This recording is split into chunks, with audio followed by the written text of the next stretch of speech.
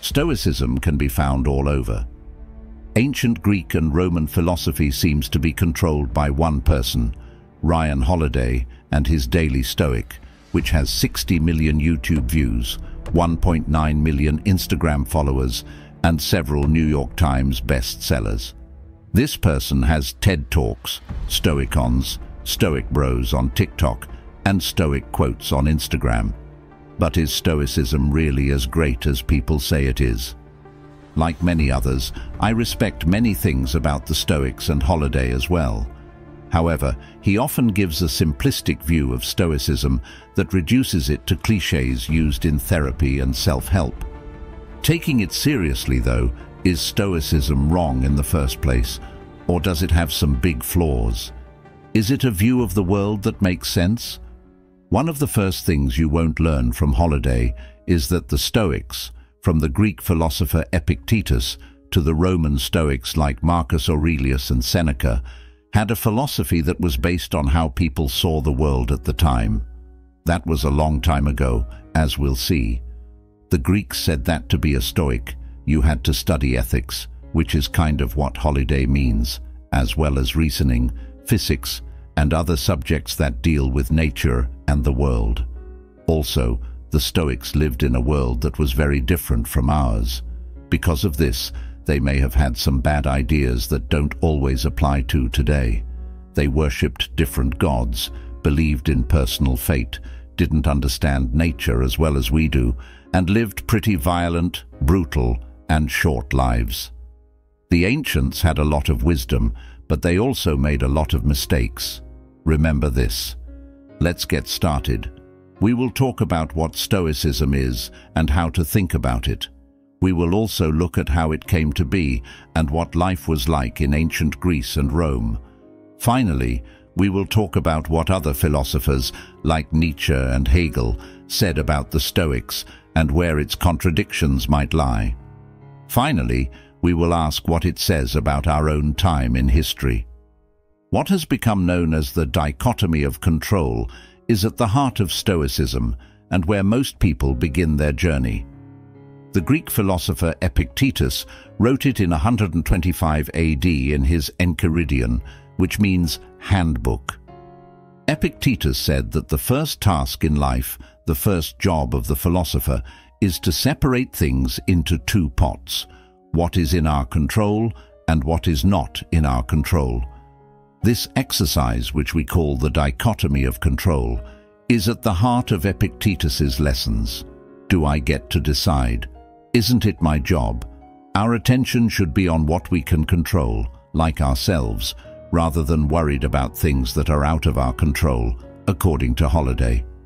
Some people have called the things Epictetus talks about internals, which are things we can control, and externals, which are things we can't control. In other words, he said, the only things we can control are our own actions, thoughts, pursuits, desires, and aversions. Things outside of our control include our bodies, our property, our image, our commands, and, in a nutshell, anything that is not in our control. For example, he said, I cannot escape death, but I can escape fear of it. In this version, fear of death is an internal force that we can control whether or not we are afraid of it. The problem with this clear line between what we can and can't control is that it gets less clear as we look more closely. We could have control over some things. We can't control some things right now, but someone else could.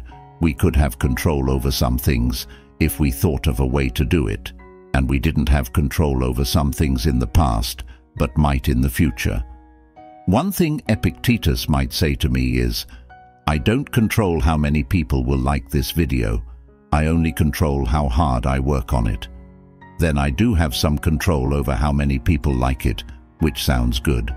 If I work at it, learn from my mistakes, and look you in the eyes and into the camera lens with sincerity, maybe more people will remember to like. Or, on second thought, at least don't turn off. That being said, you get the point. I can control a lot of outside factors. This is true for everything. You might say that you have no control over the people around you, your health, the media, government decision-making, or nature, but you do. You do this by taking small actions like convincing, fighting, building, and engaging. Everything you look at makes the line between what you can control and what you can't look like it's not there at all. This split comes from the ideas of Zeno of Citium, who was the first Stoic and opened the Stoa school in Athens in 301 BC. Zeno tried to figure out what was really good by looking at things that came from the outside world, like food, wealth, possessions, and things like looks and talents that we're born with and can't change. He saw that all of these things could be used for good or bad, so they couldn't be called categorically and universally good. You can't count on any of them either. They come and go. They're not reliable. The only thing we can control is our reason, our virtue, and our good nature. This is what determines whether things are used or abused. He told us that we shouldn't care about anything else, the outside things. But once more, this clear line of separation gets fuzzy. The problem is that it's hard to say we shouldn't care about things outside of us while also admitting that they are useful. This is because, as much as we'd like not to depend on them, we do. We need food, clothing, relationships, and other things. For this reason, Zeno said we should both not care about them because they are outside of us and beyond our control, and think of them as preferred indifference, which means we should want them if we can. Because of this, there is a problem with the Stoic method. The philosophy can't really value some things more than others because it only labels them as external and says we shouldn't care about them. On a Stoic level, it kills everyone in the world. For the Stoics, that neat line is broken when you recognize a link to something as part of who you are and how you live your life. If we value plants for building, food from nature, friendship for talk, and technology to help, we recognize that the world isn't something separate from us. We're part of it. As I say a lot, we're nature reflecting on itself. We need a way of valuing things, which is where philosophy frequently comes in. Without a value system, we have no basis for acting, choosing, or being king. Also, valuing means attachment, so when we value food, we recognize that we need it, that we're connected to it, and that it's part of us. Value systems link us to the outside world and give us things like hope, need, want, desire, movement, and life. As we will soon see, dividing the world makes us separate from it. The next thing we should think about is why the Stoics wanted to separate themselves from the rest of the world. The tragic history of Rome and the shortness of life. One of the main ideas in Stoicism is that life is tricky, uncertain, and short. Everything changes, rises and falls. Things in the world change over time. Seneca said, "All things human are short-lived and perishable." Buddhists say that this means we should let go of all desire because it will only lead to sadness. They did allow for some desire, though. Seneca said that we should view life's conditions with joy, but what we desire should be very careful. For the most part, we should only desire two things: tranquility, eudaimonia, good spirit, and peace. The first is virtue, which for the Stoics means living in accordance with nature. Seneca said that we should always think about the bad things that could happen to us in order to feel calm. He said that people who expect nothing but good fortune are the ones who feel misfortune the most.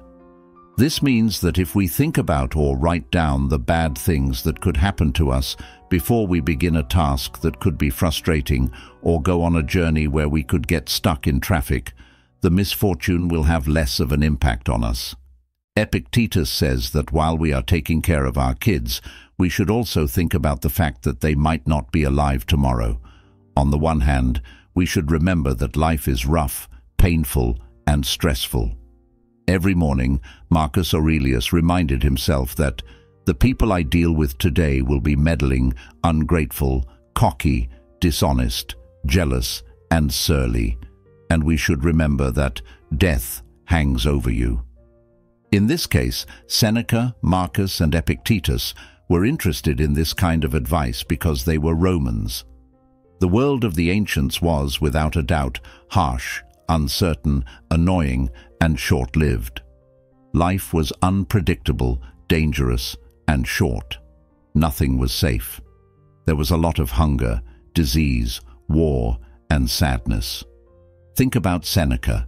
He was put to death by Emperor Claudius because he was said to have had an affair with his niece. Instead, he chose to send him away and take his things. 7 years later, Claudius's new wife, Agrippina, talked the emperor into sending Seneca back to teach Nero. Seneca gladly agreed and taught the young Nero some intellectual wisdom.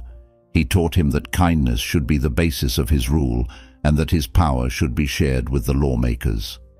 Seneca also taught Nero about justice and the Stoic tradition. However, Nero was conceited, angry, and scared, so he tortured, banned, and killed his enemies. He killed 2 wives. One was very big.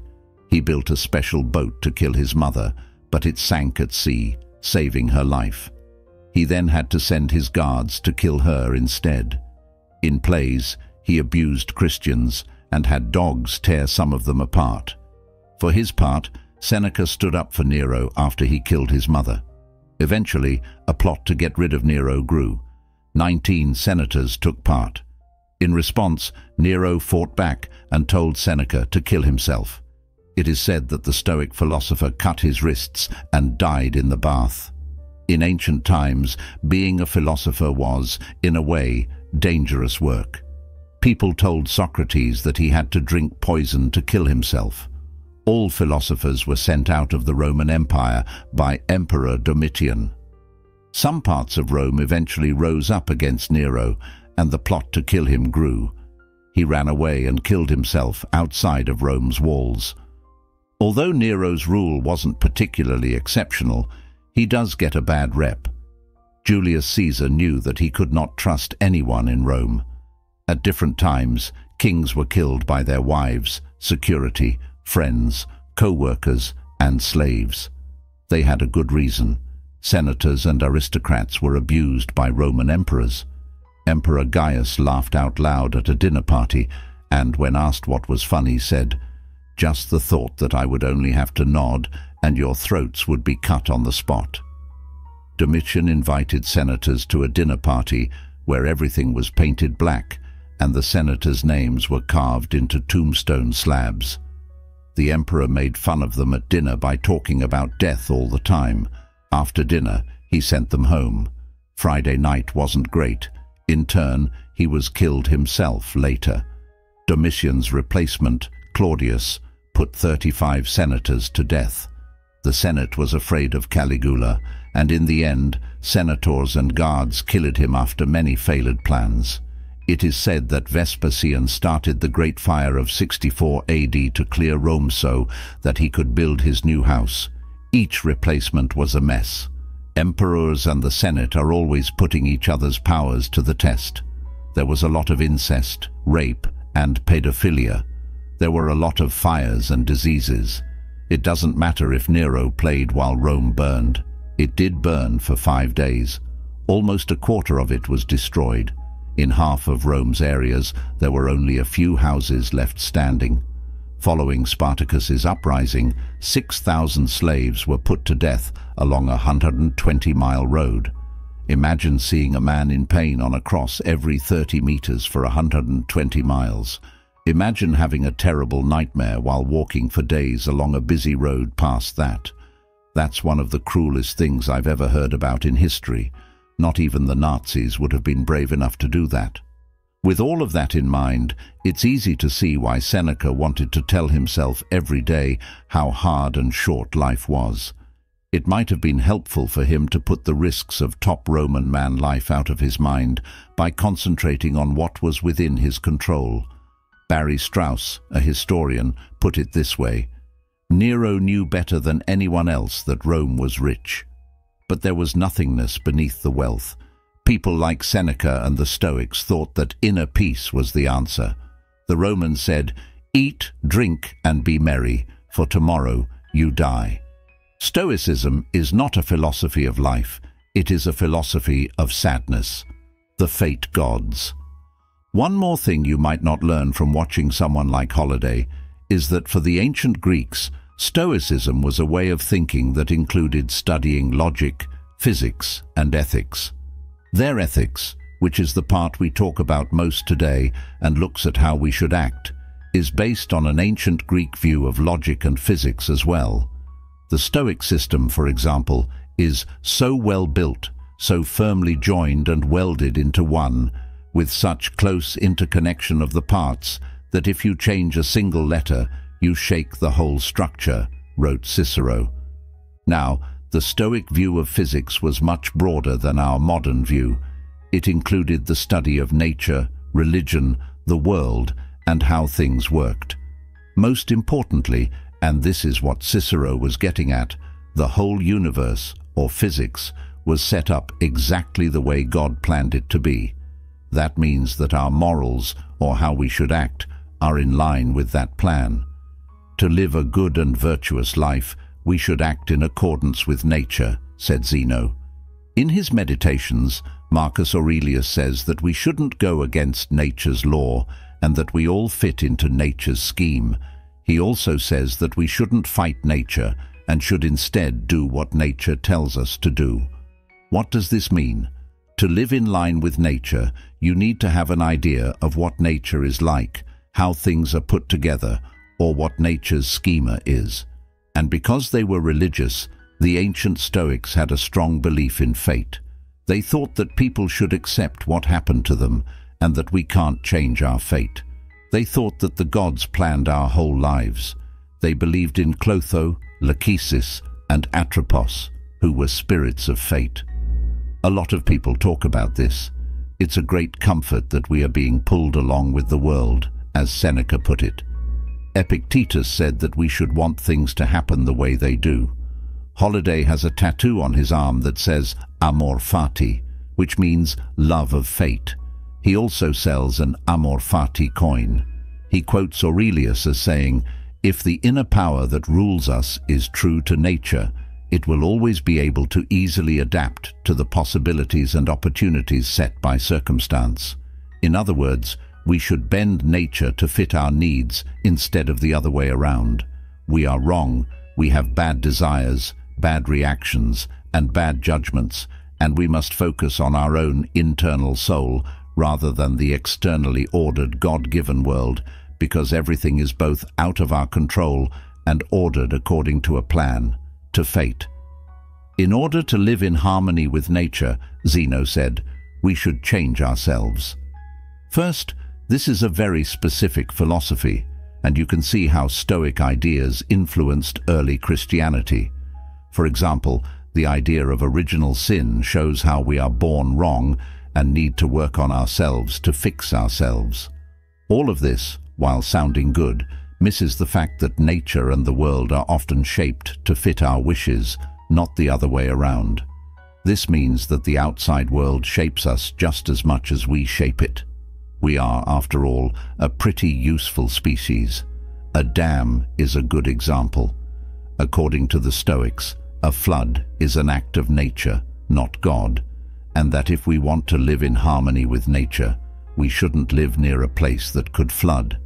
Instead, we should avoid dry land for farming and live near water to fish in. But people also build dams, roads, sea defenses, and boats. They control nature, use it, and guide it to serve their needs. We can either spend this moment hoping it could be different, or we can embrace this moment, says philosopher William Irvine in his book on Stoicism. However, this advice could also be taken the other way around.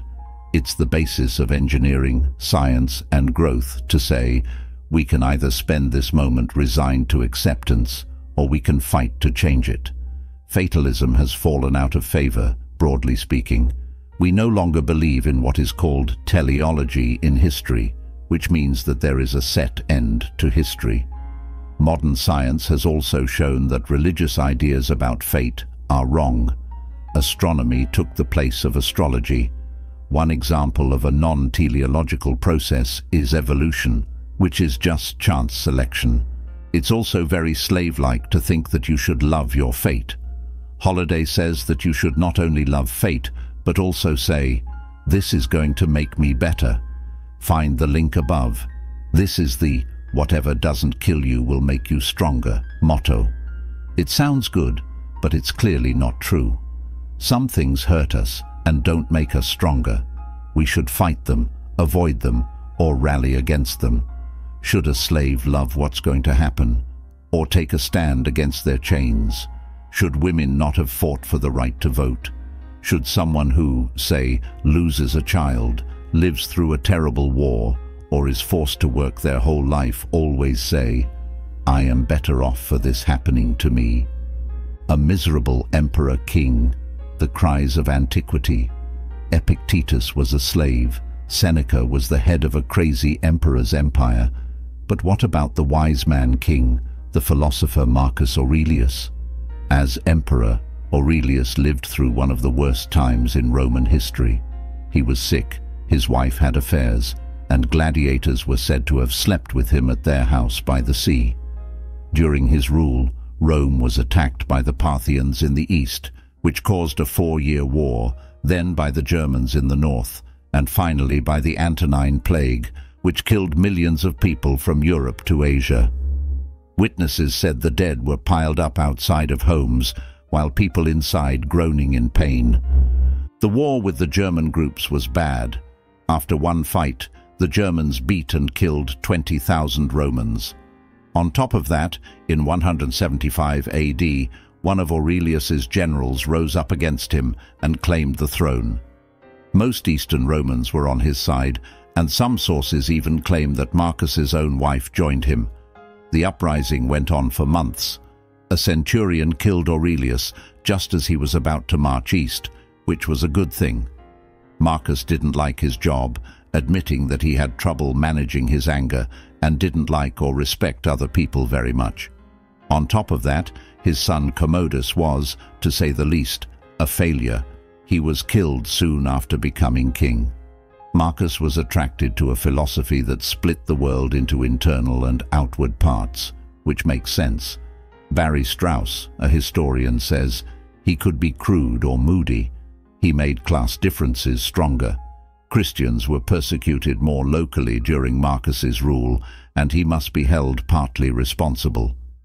Living under the constant threat of betrayal and disease, it's not surprising that Aurelius had to think so deeply about death. Is it any wonder that he advised himself to despise not death, rather smile at its coming? It is among the things that nature wills, as well as to take it that you have died today, and your life's story is over, and from now on, regard what additional time may be given to you as an uncovenanted surplus, and live it out in harmony with nature. As if Aurelius is trying to convince himself of something he really fears, he talks and talks and talks about death and dying all the time, as if the lady is protesting too much. The Roman writer Cassius Dio says, "He did not have the good luck that he deserved because he was not physically strong and was involved in many problems for almost the whole of his reign." The philosopher J.A. Mollison puts it this way: "If one suffers slavery, as Epictetus did, advises a violent and impulsive emperor, as Seneca did, or faces wars on multiple fronts, as Marcus did, then the invitation to turn away from the external world toward the inner citadel of reason may provide great comfort." Making Nietzsche feel bad. You know what I said at the beginning? Stoicism still seems useful, and there's a lot to respect about it. Friedrich Nietzsche, an Uberchad from the 1800s, wrote about Stoicism and showed that it has some important ideas, but also seems to make no sense. Nietzsche draws inspiration from the Stoics in a lot of his writing because he likes the love of fate and admires their ability to be self-sufficient and as resilient to outside forces as possible. We free spirits, are the last of the Stoics, he said. He knew where it came from, though. He wrote, "Stoicism may well be advisable for those with whom fate improvises, who live in violent times, and who depend on impulsive and dangerous people." Other times, he despises the Stoics, especially their view that emotions and passions are externals, things that happen to us, things we should find against, things that are irrational compared to what's important, living according to peaceful eudaimonic virtue. He wrote, "The main goal of Stoic education is to get rid of all things that make people easily excited and to limit the number of things that can affect a person at all. This is done by teaching people to hate and be hostile toward things that make them excited, as if the emotions themselves were a sickness or something ignoble. Close attention to all unpleasant and upsetting signs of suffering. In short, to petrify as a cure for suffering. If you think this way," he says, "it underestimates the worth of pain. It is as useful and beneficial as pleasure, the worth of excitement and passion." He also says that he doesn't like how the Stoics prescribed and lucid indifference and stone-cold coldness as a cure for the feverish idiocy of the emotions. What used to be called affects, or things that have an effect on you, are your emotions and desires. They come in many forms, such as happiness, excitement, fear, anxiety, anger, love, and zeal. For the most part, the Stoics said that these things are outside of us and happen to us. They also said that our souls are separate from our minds and reasoning. We should not give in to our emotions too much. Instead, we should seek peace. According to Holiday, the Stoics believe that the mind is a spiritual soul, and the body, which includes emotions, is irrational, unstable, and wildly passionate. However, this doesn't match up with modern research. For example, neuroscientist Antonio Damasio has made the case that emotions are part of cognition, not just part of being human, which they are. They're part of how we reason, how we interact with and understand the world. From a reasonable point of view, our emotions show us the way around the world. For example, quick fear of something turns our attention to something dangerous, hunger to food, laughter to friendship, interests and energy to projects, and so on. What we feel shapes our world. We shouldn't fight them. Instead, we should pay attention to them, use them, and live through them. Holiday, for example, says, "Of course, many emotions, like anything else, can be harmful if we feel them too much, if they take over our lives, or if they make us unhappy. But I believe it can send a bad message to say that anxiety is about the person and not about what they went through, the situation, or a disease. Sure, anxiety can be a sign of a real problem, danger, or issue in the world, but sometimes it's just something small and silly. What we think is bad often has a good side to it. It's important to feel. To get through emotions, you shouldn't judge them or push them away. What if pain is necessary for understanding, suffering is necessary for pleasure, anger is necessary for justice, sadness is necessary for dealing with loss, and so on? In short, what if it's important to feel?" Nietzsche's Übermensch Zarathustra says, "For the Creator to be, there must be a lot of suffering and a lot of change."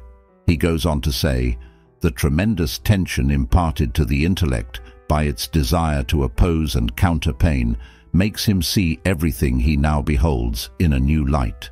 He cries to himself, 'Raise yourself above your life as above your suffering. Look down into the deep and unfathomable depth.'" Several studies support the idea that to live a healthy life, we need to experience all kinds of emotions. Feelings help us figure out what's going on in our lives. One study found that drinkers who tried to hide their feelings and thoughts about drinking had more of them.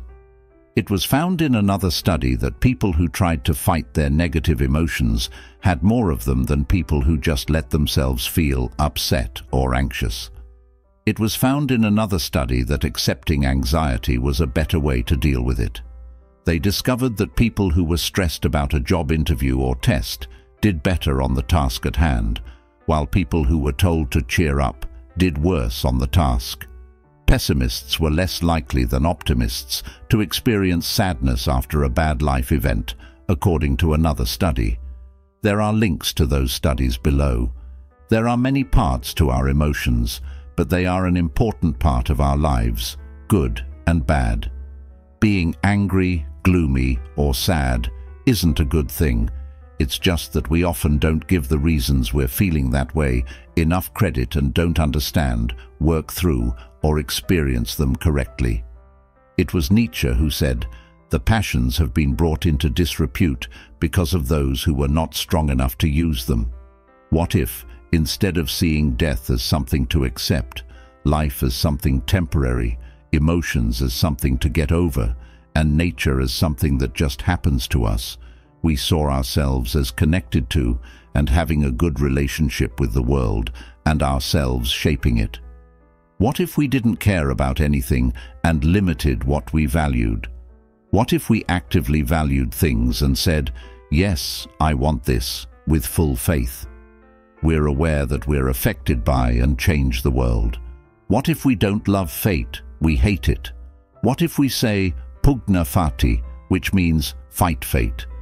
"So you want to live according to nature?" Nietzsche wrote in a notebook with a mocking tone. Oh, you good Stoics, this phrase is such a lie.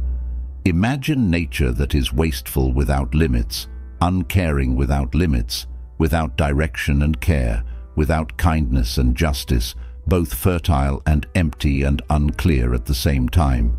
Living, isn't that wanting to be something other than nature?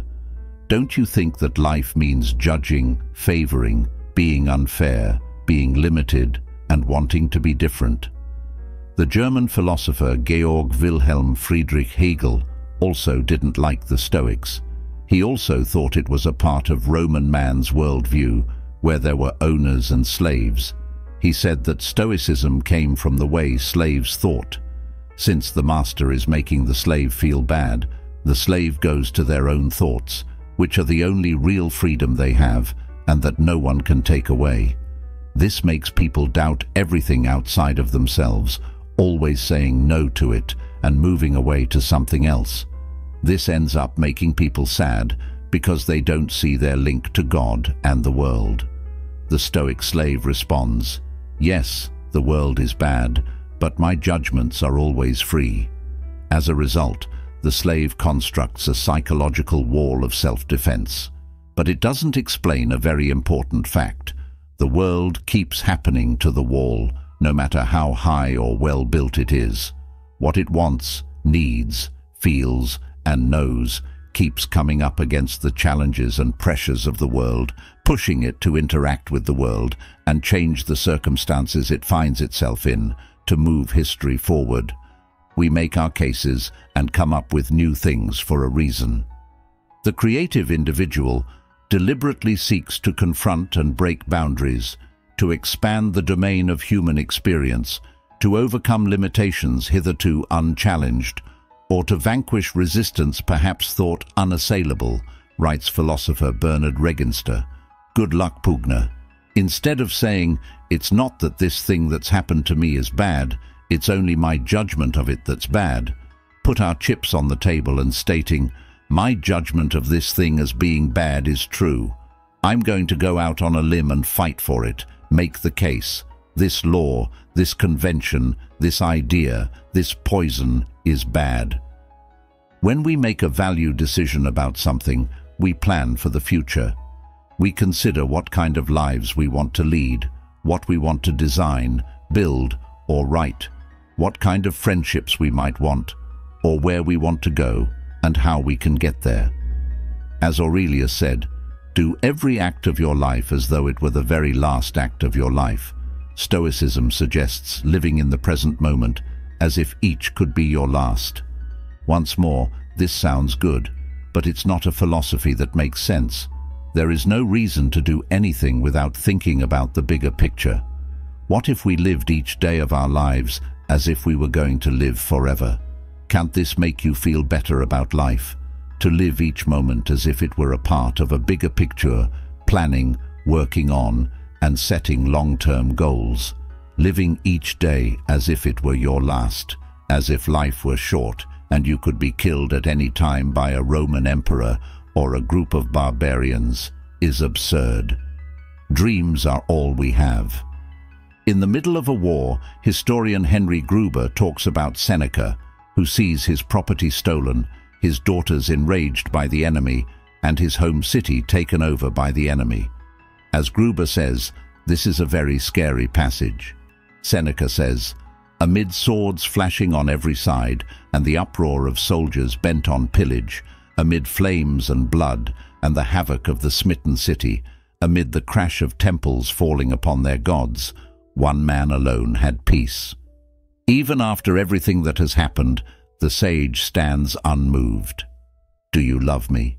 In other words, don't plan, dream, live, desire, hope, or fight against it. Why use Stoicism? Now, to understand why Stoicism is becoming popular again, we need to look at our own time and how it relates to philosophy. Things like science, government, industry, and technology have made modernity possible. But modernity is mostly about one thing: control. Sociologist Max Weber said that science and technology, in particular, have been about disenchantment of nature since the Enlightenment. This means making the world less mysterious so that we can understand it better and gain more control over it. To build tools and structures, we need to understand physics. To control diseases with drugs, we need to understand the elements. To study geology and get rocks, we need to understand the elements. To make plans, to organize transportation networks, and so on. But postmodernism calls this control into question. How much of the world have we really tamed? Capital moves quickly and randomly around the world through stock markets as a result of neoliberalism and digital finance. Around the world, prices and assets are mostly controlled by private companies. Banks act like they are in charge, but the 2008 crash showed that they weren't. Iraq and Afghanistan showed that the US does not have complete control over world events. An outbreak told us that we don't have as much control over disease as we think in a post-truth world where facts are always in question. To get anywhere in the world, we have to hand over control of our lives to experts. Most of the time, we don't know how our phones or planes work, but we trust scientists and experts, even when we don't know much about them. To put it another way, we're faced with even more of those externals, or things outside of our control. Sociologist Zygmunt Bauman says, the dominant sentiment is now the feeling of a new type of uncertainty, not limited to one's own luck and talents, but concerning as well the future shape of the world, the right way of living in it, and the criteria by which to judge the rights and wrongs of the way of living. When we add in falling living standards, income that have stayed the same for decades, rising inequality, and a time of massive technological and social change, we can see why neo-Stoicism is so popular. We may not know much about our world and what to expect, just like the Romans did. Too much has changed. But at the same time, the rise of new media has made philosophy and new ideas easier for more people to get than ever before. And since Stoicism was one of the first and easiest ways to think about philosophy, maybe we're seeing the start of a new era in philosophy. People who defend the Stoics will say that they didn't really preach giving up on the world. They were active players, like travelers, school builders, and rulers. That's not my point, though. Of course, giving up on life is not possible, and that conflict is reflected in their philosophy. That doesn't mean you shouldn't read, study, or interact with them. They can teach you things. However, we should keep in mind that Stoicism was a philosophy of hopelessness that was adopted by a group of cruel and squabbling Bronze Age warriors who believed in gods of fate and had no knowledge of science, change, or progress. It was one of humanity's first attempt of philosophy.